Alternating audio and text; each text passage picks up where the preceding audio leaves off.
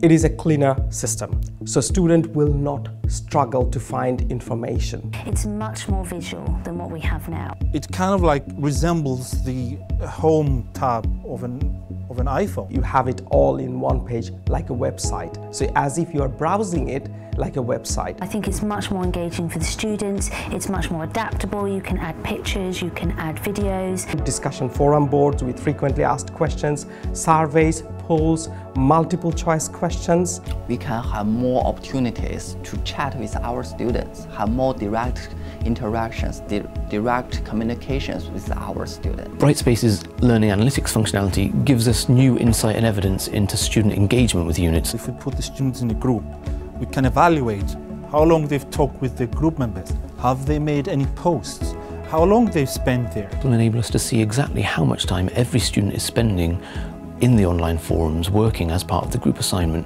and ultimately that means we can get a fair picture of how much work each member of the group are doing. So I believe that that feature there to allow you to kind of like look after who's doing what, it's really, really significant. The students can use it on the go. They can download it to their phones, they can download it to their tablets, but they can also use it on a conventional PC. They can use any mobile technologies that is available. The students can personalise their own use of Brightspace by having their name on their landing page. They can bring in an avatar and they can change that or dress it as they want to every so often. For the first time, students will be able to link their calendars actually with their online learning. So this is really quite important for helping students to be organised, especially those that are coming in their first year that struggle to make the transition about time management. Brightspace for our BU community is the step forward.